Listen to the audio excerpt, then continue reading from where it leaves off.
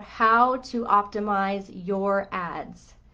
And I don't have experience with Google Ads. I haven't run my own Google Ads, but I do know some things about ads. And if you already have ads running, it means that you are paying for traffic, you are paying for eyeballs to that ad, and then you're hoping to convert them into a sale.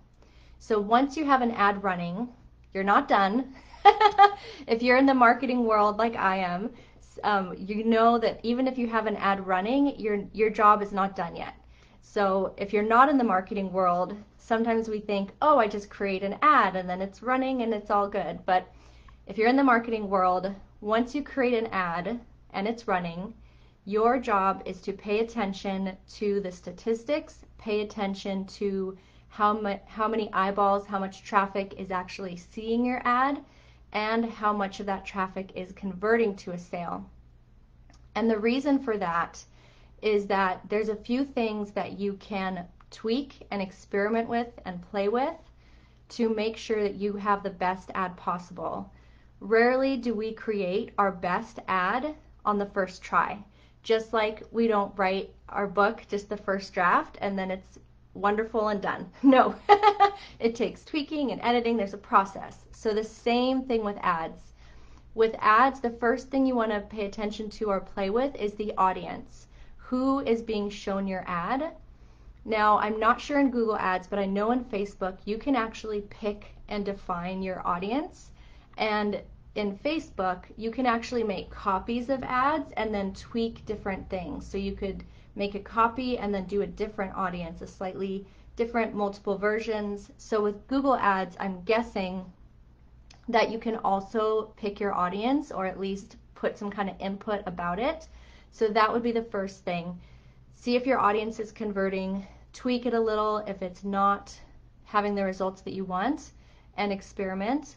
The second and third areas are your copy on your ad and the picture.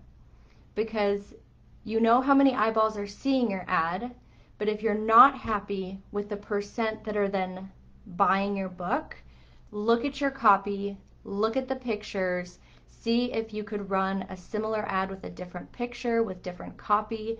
The goal of your copy for an ad is to grab the attention. So you want to have a hook or some kind of thing where they think, oh, that looks really interesting or that looks really good.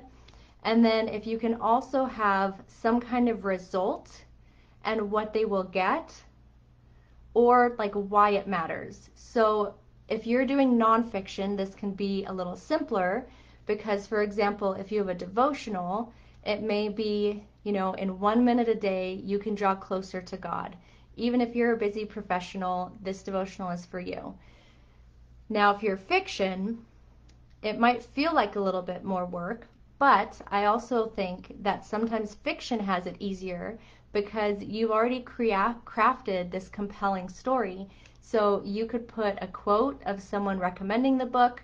You could put like part of your book blurb that just kind of leaves the audience hanging and wondering what's going to happen to this character, showing the conflict that they're experiencing or the thing that they have to overcome. So as you're doing your ad, think about your copy and your picture, and I encourage you to do different versions and test it. One more tip for ads is to research and look at what other people are doing on that platform.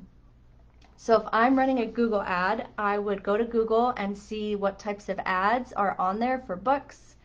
If I'm doing a Facebook ad, I would look at other ads on Facebook and intentionally take time to not just glance at it, but really analyze the heading, the pictures, the copy, and see if that sparks ideas for you to optimize your ad.